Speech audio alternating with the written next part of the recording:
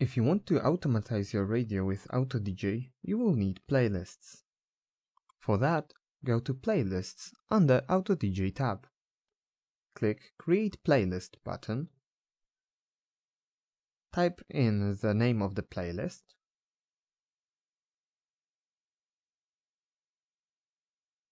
And choose the type of playlist.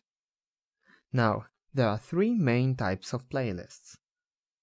First, general rotation. You need at least one of those to activate AutoDJ. This playlist plays when no other scheduled playlist is set for that time and there is no live source connected. Scheduled. This one you set up to start at certain time of day or week or month.